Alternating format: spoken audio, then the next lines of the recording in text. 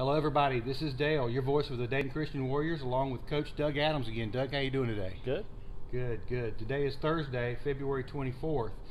And today's Warrior Wrap-Up, we're going to talk a little bit about the schedule. Everybody wants to know who we're playing, when we're playing them, what kind of teams and competition we're going to be playing against this year. And so that's what this Warrior Wrap-Up is going to be about. So just to give you a little bit of an update about what's going on with the schedule this year, we got 4 scrimmages. We've always played 4 scrimmages, but never in Vero Beach, Florida, right? That's true. Yeah, we tried to do that, but COVID came along. So so we won't be playing the Carrolls and those teams again this year, but we're going to have a good time in Florida.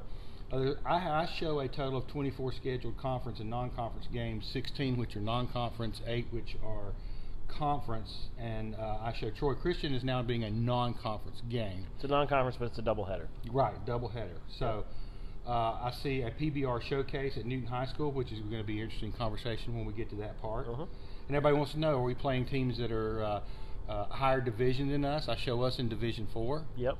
I see that we're going to play one Division 1 team. Division 1 teams generally don't like to play us. Division 2 teams, it looks like there's 2 Division 2 teams. I count out 9 Division 3 teams. And then there are, against Division 4 non-conference, there's 3 games. Correct. So the rest of those are all obviously conference games that we have. So we're going to go a little bit over the schedule here. We hope that you guys will enjoy what we have for you here. So obviously the first thing we're going to talk about is going to Florida in March and not have to be here in March, right, in Ohio, right? Yeah, absolutely. So I mean, obviously the biggest thing about this trip is while we're down there, we're going to do some missions. And at least one day we're going to try to do missions. We're going to try to reach out to the community. We're going to try to help and volunteer and do those things. So I think that's important. That's what Dayton Christian's all about, honestly and truthfully. That's the most important thing that we do. So we're going to do some missions while we're gone. We're going to live on mission, and we're going to play some baseball games against some really tough competition. Yeah. And it'll be nice to get away with our guys for 5 days and with the team meals and try to get that camaraderie and get to know each other and really start to build that trust. Well, they're all going to be staying together in the same place at the facility. Is that right? Yeah. So, we're gonna pair up with some seniors. We got some adult chaperones, all that fun stuff, and we made it very clear we're gonna room them the right way so the seniors can help the young guys and we'll have early morning hitting and games every day and some mission stuff and some team meals, and it's gonna be a lot of fun. So are there actually, I know there's obviously the games, there's some, you mentioned hitting practice, are there actual times where they're going to have like a 2-hour practice session in a day? Yeah, so our first day that Monday we'll have a 2-hour practice. We'll go to lunch together as a team. We'll have a 2-hour practice to get used to our surroundings after a long bus ride. And then try to get our feet back, and then we'll probably go check into our rooms, all that. Come back to the complex for dinner that night, and basically from that point we'll have breakfast at the hotel, and we'll have lunch and dinner at the complex each night. Okay, cool. I basically kind of grew up in Vero Beach, Florida in the summers. We had family friends when I was a young kid. As young as 6, Mom and Dad would put me on an airplane in Charlotte, send me through Atlanta. I'd change planes by myself at 6 years old. Could you imagine doing that now? No. And then I would fly down to Melbourne, Florida, and our family friends would pick me up, and I would spend some time down there. So I got to learn a lot about Vero Beach. It's a really nice area. But one of the cool things was I actually got to go to, it was called Dodger Town then. And so and of course now it's Jackie Robinson Complex, but it was Dodger Town then, and that's where the Dodgers used to do their preseason spring training, and then the Vero Beach Dodgers, of course, played there. And so I got to see the Vero Beach Dodgers play there, and I remember there used to be a hill. There wasn't a fence, there was just a hill, and if you hit it up over the fence, over the hill, it was a home run then. So I'm sure they probably put a fence up there by now, but we're going to enjoy Vero Beach an awful lot. So we're looking forward to that. So let's start off with our schedule. We begin our season opener against National Trail. It's going to be at National Trail. They're one of our D3 teams that's coming up. And last year, this was our opening. It was not only our opening game of the season, it was our home opener, and Naaman started it off in style. Yeah, Naaman obviously probably his best start as a Warrior. I don't know how it couldn't be. threw a no-hitter. National Trail was young last year. Tyler's a phenomenal coach, so I know they're going to be better because they're bringing a lot of guys back. He does a great job at Trail. And it's a road contest, right? So early in the year when you go on the road, it's tough. Yeah. When you're not ready for it, it's early. That'll be our first game in Ohio, right? Because we got 4 scrimmages in Florida. So I think it'll be important that that we're ready to play. Trail will be incredible competition. They're D3, so that helps us, when the tournament comes with the higher division record. So it'll be an important game. Yeah, cool. Well, we're all looking forward to that after the scrimmages, and of course by then everybody will be back home and back into the routine of things after spring break. Then our next game is going to be our only D1 opponent, which is Wayne High School. And last year we had a hard-fought battle with them, and it was really tough at first, but Carnegas came in and just kind of shut the door there in the last couple, 2 or 3 innings of that game. It became player of the game that game. Absolutely. I would say that was the game where we became us. I lost my mind in like the 3rd inning. I remember that. Kids still talk about it. That's probably the one time I've yelled and screamed at Dayton Christian, like in a game scenario. We weren't playing real well. I thought we were a little intimidated by the situation up there at a GWAC school. But yeah, Luke came in, steadied the ship after Ryan battled for us. Remember Naaman almost went yard into that crosswind off the fence in right center. Wayne brought back, they have a new coach. They brought back a lot of kids, 3 of which I coach in the summer. So they'll be ready for us. Actually, 4 of which I coach in the summer, I guess, if you count throughout the program. So it'll be a really fun game. Wayne, like I said, they should be better. They're going to be senior heavy, so that'll be a lot of fun. Cool. I think we're looking forward to playing the D1 team. We always like to see that to kind of see where we are. I want to schedule them as many as possible. Unfortunately, a couple couldn't get us on their schedule this year. Gotcha. Okay, Coach, I hate to do this, but it's time to get ugly in the face. All right, so we played Cedarville. They're D14. We beat them last year by 1 run, which was the second game of the doubleheader right after Naaman pitched the no-hitter. We actually had a big lead on them, and then they kept chipping away and crawling back into the game, and we just held on. And then I'll let you go ahead with the rest.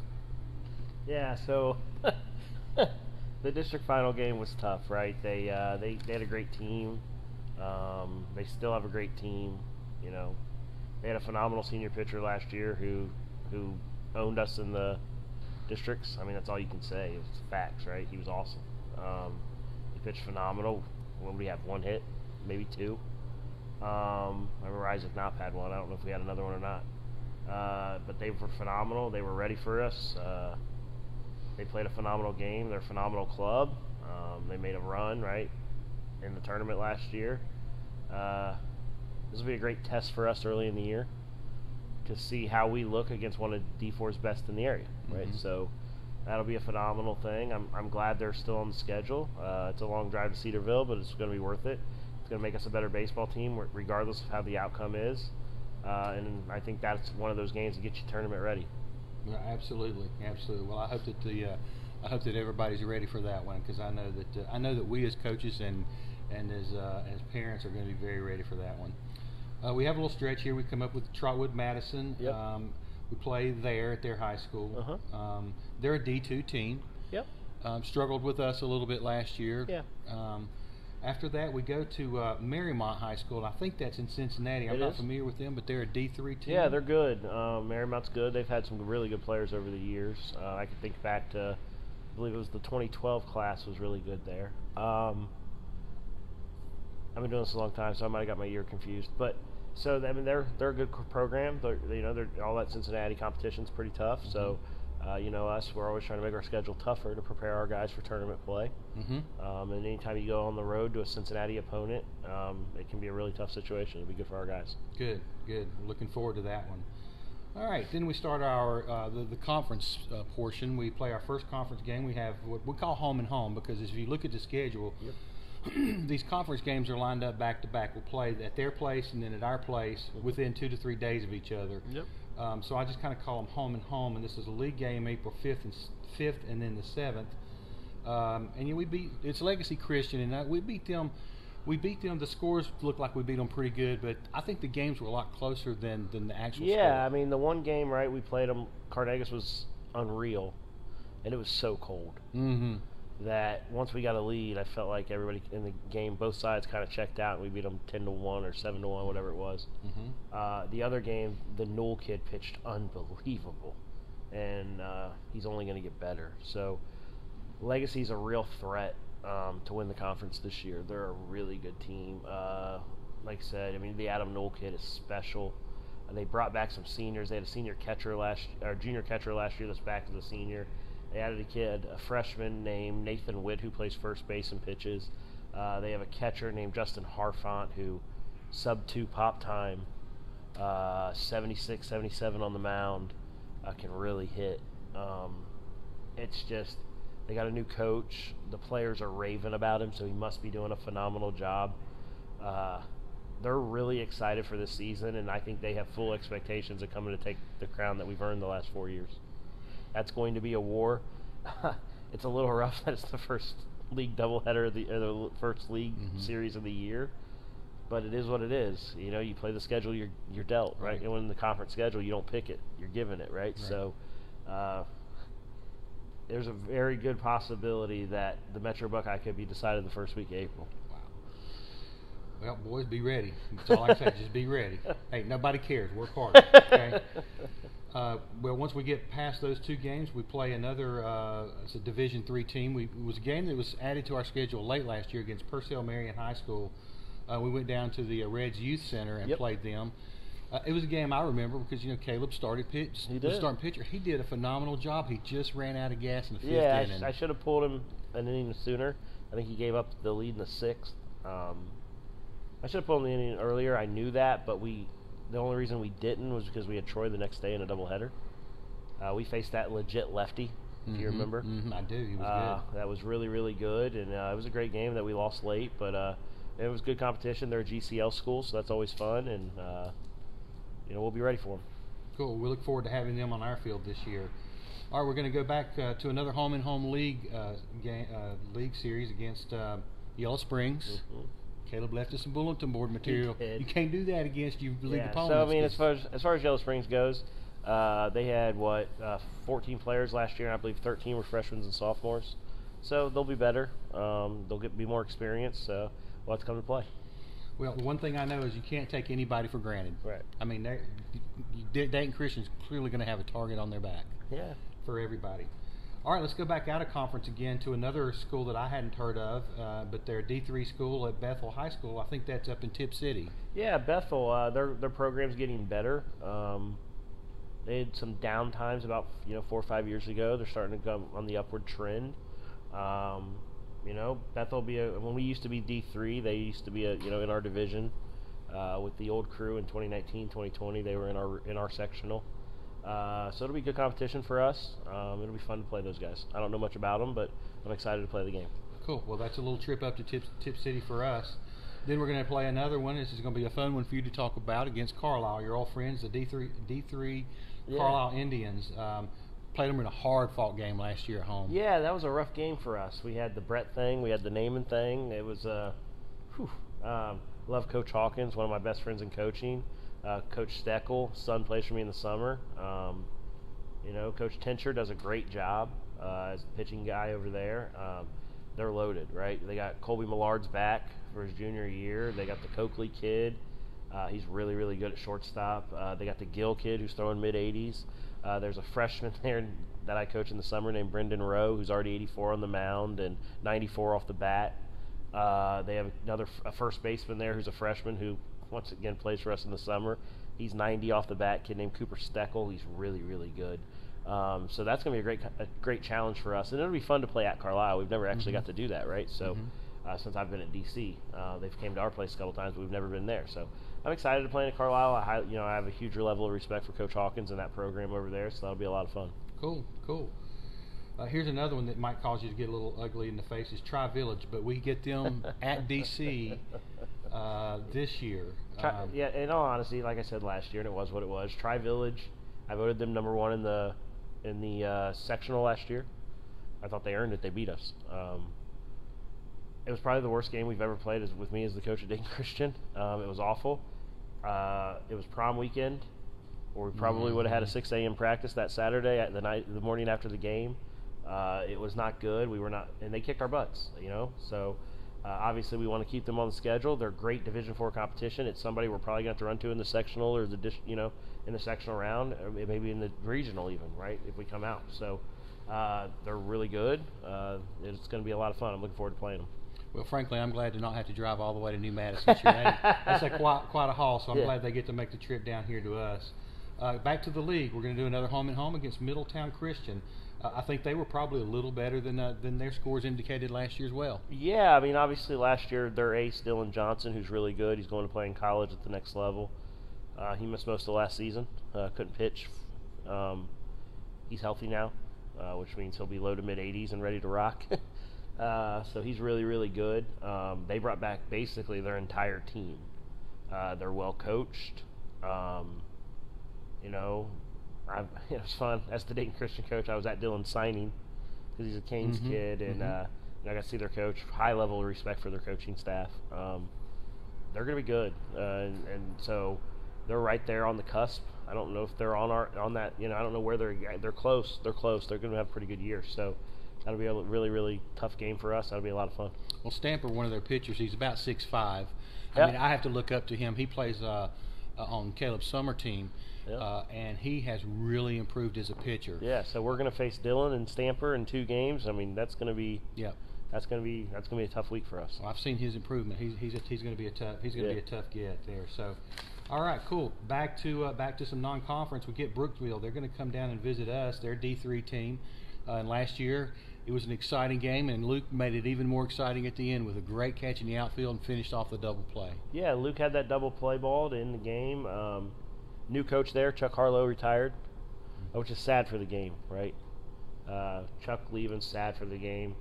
When I was going through everything in the offseason, talking about coaching and jobs and all that, he was one of the guys I called, and we had a great conversation.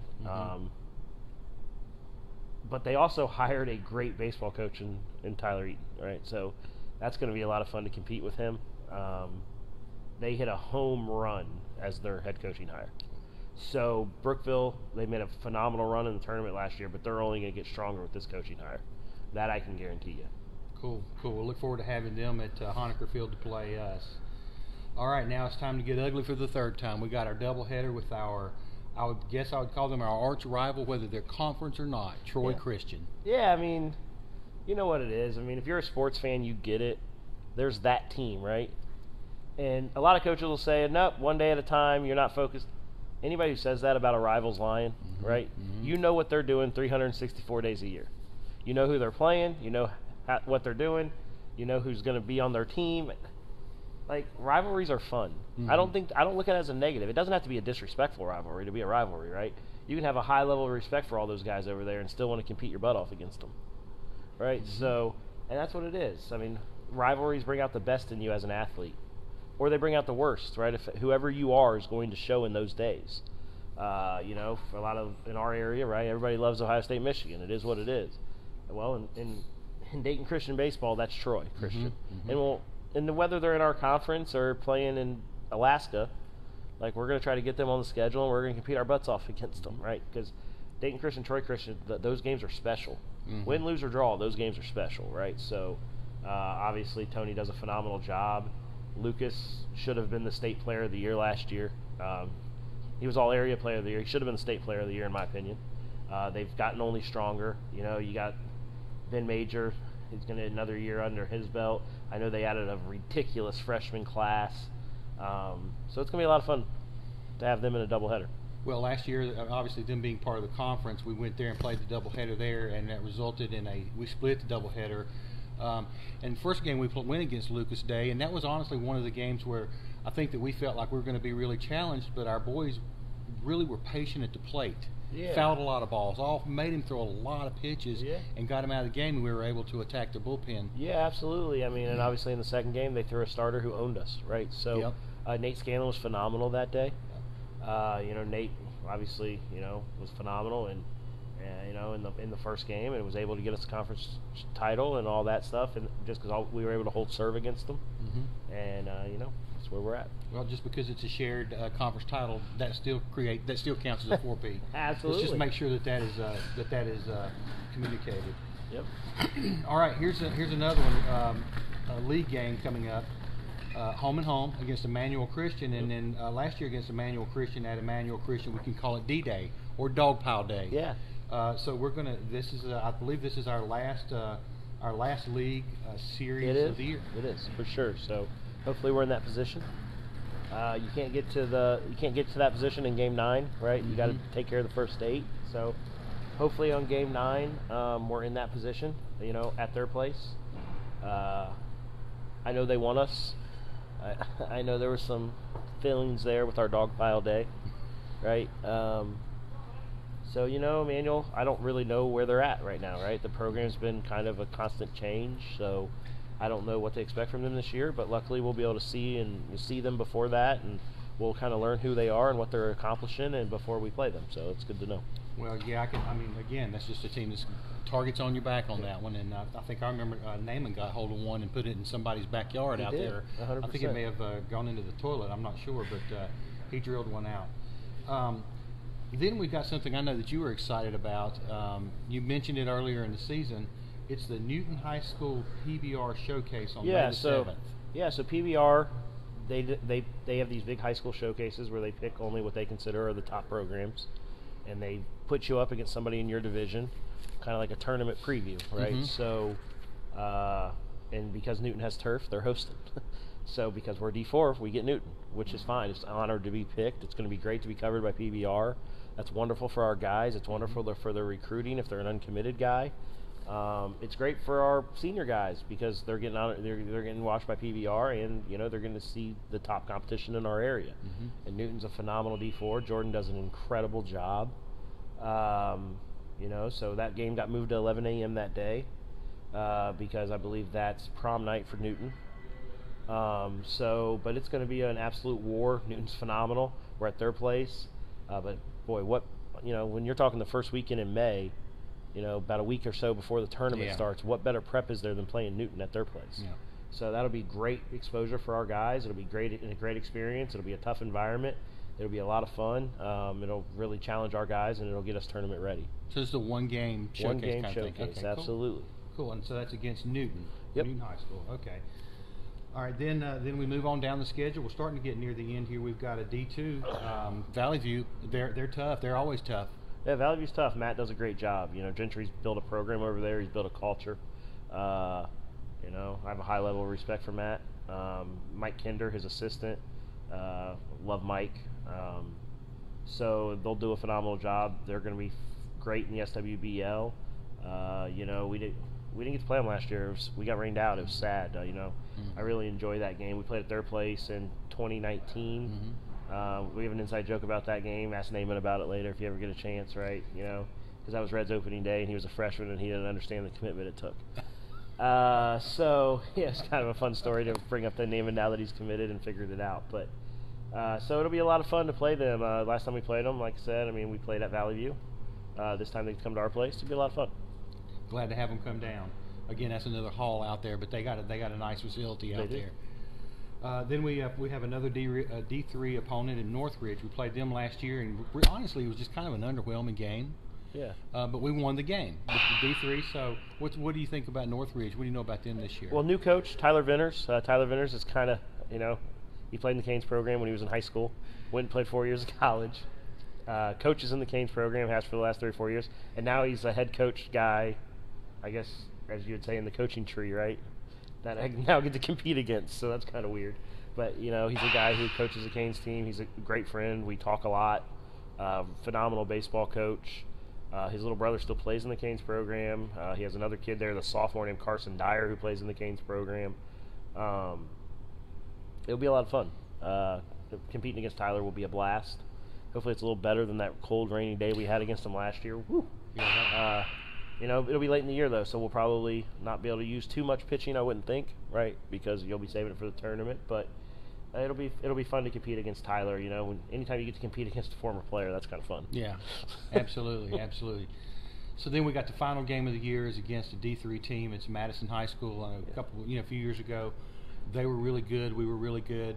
We went down there and we beat them. Last year, a little bit of a different story. I think that they had a lot they of were young. graduation. They were young, right? So they had what, 12 seniors in 2020, the COVID year. We probably would have played them for the region, in my opinion, in 2020. I'll say that, right? I mean, we would have had 5 mid-80s arms at Division III. So, you know, but they had Sipple, which was a different guy, right? He was different. So, and they had Luke Hughes in that class. So it would have been a lot of fun to see how that would have played out that year. I truly believe one of us would have went to state. It's not a shot at any other team. It's just facts. Like, that's what I felt, how strongly I felt about that team. You know, and Matt does a phenomenal job. Obviously, Matt was the former coach of Dayton Christian. You know, I'm glad Matt's getting back to coaching. You know, all that. You know, he needs the season. You know, Matt's a good friend of mine. When we were at the convention, we hung out together. You know, ate a sandwich together, talked baseball, all that stuff. We joked about the golf simulator in here, and you know, it'll be a lot of fun to compete against Matt Morrison. He's a really good coach, really good person, so it'll be a lot of fun to compete against him. Well, that wraps up the schedule portion of that. There's a lot of games there now. Is there the opportunity or the potential of adding games to this schedule? 100%. We're 25 right now, 24 opponents, right? Because you got the doubleheader with Troy. We've reached out to multiple schools. Some couldn't get us on the schedule. We haven't heard back from some yet. I'm looking for 2 more. I want to play the full 27. You know, the more games you get better, the more games you get ready for the tournament, the better, right? So, you know, if we schedule 1, I'll be happy, because you can always save 1 for that first week of the tournament when you got that long break, like we did with Brookville last year. So we can always try to mix 1 in there with whoever's still alive in the tournament. But I definitely want to schedule at least 1. If we schedule 2, I'm thrilled with that. That's fine. The good thing about the big roster with our tryout and a lot of kids coming out is, if we need to play, you know, if we need to scrimmage and practice and inter-squad and all that fun stuff, right, we can always do some live at-bat stuff, because we'll have a big roster where they can face some other pitching, where we don't have to throw our tournament pitching, but we can get them live at-bats, and, you know. So I would prefer to play 27. Right now we're at 25. You know, but if we end up at 25, we'll make the best of it, like we always do. Right. I think I said 24 games at the beginning of this. It is 25 because I forgot to count forward twice. So that's my error. So, folks, that's the schedule. Once we get past that, then obviously we'll be doing sectionals, regionals, districts, regionals, and then on up to state. So I think I got that really right. Yeah, that's the order. Yep. So today is Thursday. Tryouts will end tomorrow, Friday, February the 25th. Any final thoughts? No, you know, it's just about our guys. Love my team. They, you know, they got to continue to compete, and you know, I like where we're at. You know, we're battling a couple things from some off-season stuff. Hopefully, those guys get back, and we need them. You know, and you know, the Florida trip will be a great experience. But you know, when it all said and done, it all comes down to March 26th. Yeah. So thank you so much. Yeah. Yeah, you know what? You're going to blink, and it's going to be May. Absolutely. You will. So, well, I appreciate your time today. This interview was brought to you by the Dayton Christian Spirit Shop. Coach Adams put a link to the Spirit Shop on GroupMe. You must order before Sunday, this coming Sunday, May the 27th, February 27th. Order before Sunday, okay? For players, what's required is a black t-shirt, purple long sleeve shirt, black shorts, correct? Correct. Okay. You can buy other stuff on there. That's optional. Parents, you can buy stuff for yourself or for your family members or whoever. So go ahead and make sure that you get that order done by Sunday.